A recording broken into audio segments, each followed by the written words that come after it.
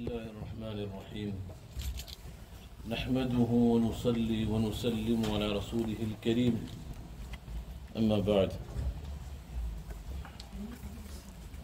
Yesterday we spoke about, we went through the chapter of du'as. As Mufti Sahib has brought about in the next chapter a link with the previous one, that prophetic du'as. So one is to supplicate to Allah subhanahu wa ta'ala, and something that we slightly touched on yesterday is that du'as that the Prophet sallallahu alaihi wasallam has taught us, and the number one, importance of learning them, and number two, the benefit of utilizing them.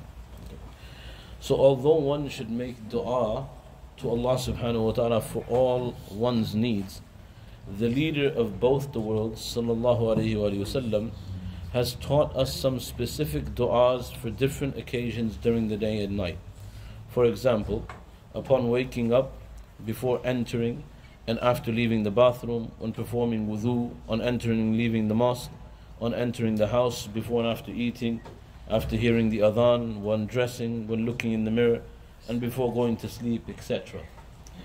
In short, he taught us different du'as for each occasion, and which are exceptionally comprehensive and beneficial for all our religious and worldly needs. In reality, if we were to spend a whole lifetime thinking, we would not be able to make du'as like the leader of both the worlds has taught us. One speciality that's been given to the Prophet ﷺ, which he mentions, that utitu jawami al-kalim, that I've been given comprehensive speech. Meaning the Prophet ﷺ, if you look through the books of hadith, very seldom will you find from the Prophet ﷺ lengthy sermons. His advice to people was very comprehensive, short, simple, but literally volumes in meaning. And the Prophet ﷺ brought that down to a special gift that was bestowed upon him by Allah subhanahu wa ta'ala. That when the Prophet ﷺ spoke, the words that came out of the Prophet ﷺ's mouth were divinely inspired. So in very, very short sentences, very, very small gatherings, the Prophet ﷺ would impart mountains of knowledge and give that type of advice that was extremely, extremely beneficial. And one of this, if you notice that on these occasions that we're speaking about, like entering the house, leaving the house, going into the masjid, the Prophet ﷺ has not taught us lengthy du'as. They're very, very, very short. Going to sleep, there's not a 10-minute du'a that you read before you go to sleep. Allahumma bismika amutu wa ahya. Literally 4 words. When you wake up in the morning, even though you're grateful that Allah subhanahu wa ta'ala has bestowed upon you sleep, and you've slept well, and you're grateful for waking up in the morning, there's not a half an hour du'a that you have to go through.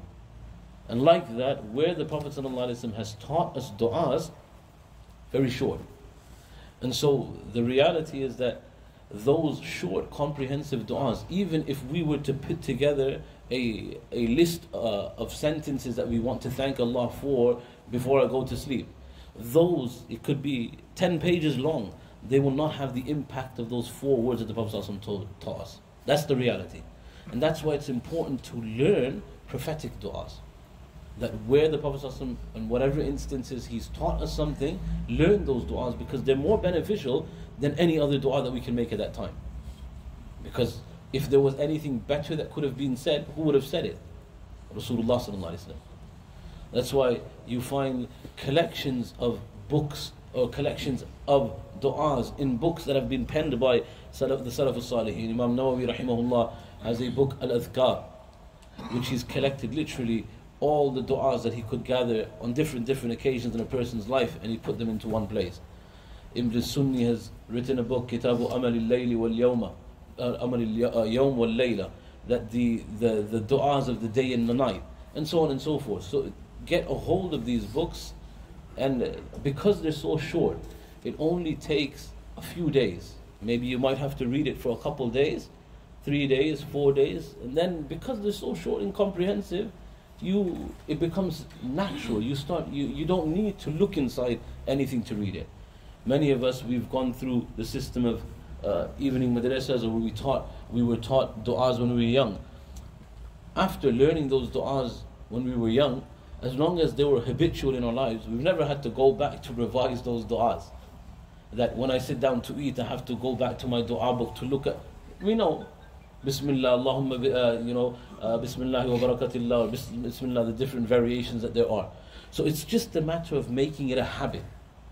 And similarly, this habit should be instilled in our children. Very, very important.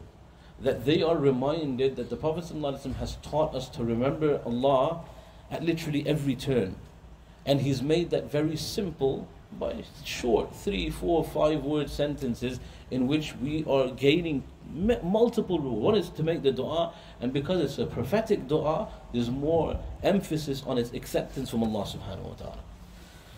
These du'as are not time consuming or effortful, nor are wudu or raising the hands required for them. So there's no formalities behind these du'as. It's simply making the dua and moving forward. If one were to memorize these du'as with a little effort, one would secure immense benefits in both worlds, and good deeds will continue to accrue in one's record with great ease.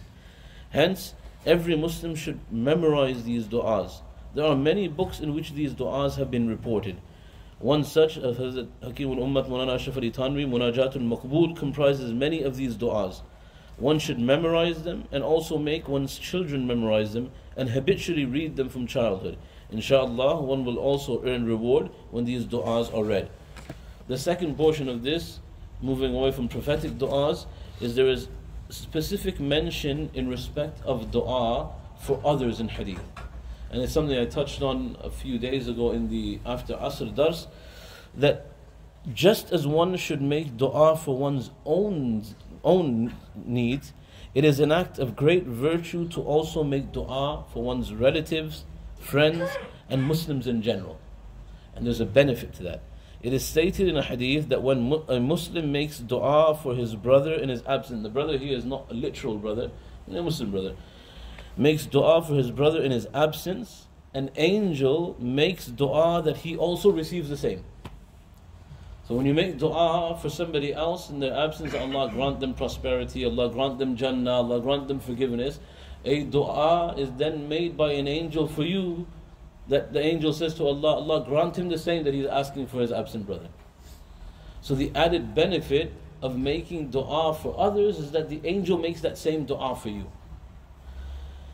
Therefore, if you know of any Muslim in difficulty or worry, make dua for them. In fact, one should make dua for those who are not Muslim as well. Yes. By asking Allah to give them the greatest gift that Allah could give them, the guidance to Islam. That make dua that Allah subhanahu wa ta'ala guide people, your neighbors, your friends, your colleagues, people that you know. It is a great habit because that shows that you're concerned for them. That shows that you really care about them. There's no greater care that you can have for somebody than their salvation in the hereafter. There's nothing greater that you could want for them. That you're making dua that Allah, this person that I know, give them Jannah. That is, give them Islam, guide them to Islam so that they end up in Jannah. There's nothing greater that you can ask for them. In this way, one will earn the reward of dua alongside the virtue of wishing well for others. That's some putting together both elements of the dua. Number one, making dua in general, and making it a habit to make dua whenever we need something, or being grateful at times, but just having the habit of making dua. Number two, learning prophetic du'as, learning the du'as, the daily du'as of our lives as the Prophet ﷺ taught them to us. And number three, making a habit to make dua for other people.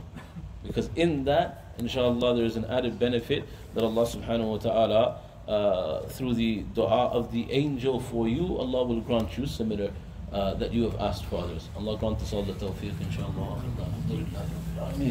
Subhanallah bihamdi, subhanallah bihamdi, wa nashhadu an la ilaha illa ant, nastaghfiruka.